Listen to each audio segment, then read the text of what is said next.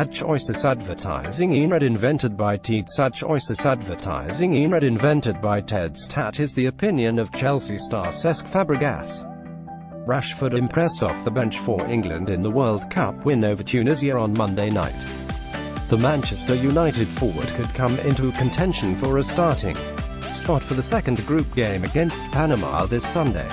The BBC Sport pundits were discussing whether Rashford should replace Raheem Sterling, who has struggled in recent matches for his country.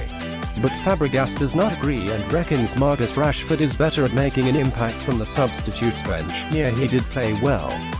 Fabregas said, "I don't know why, for now I know he's still young and has a lot of quality, but Rashford for now I still like to make impacts in the second half, when teams are a bit more tired. He brings so much energy, he makes the difference when he starts games. I don't really see that. I think Sterling is a player that I really like, and with confidence I think he can bring a lot." Dele Alli is set to miss England's match with Panama due to a thigh injury.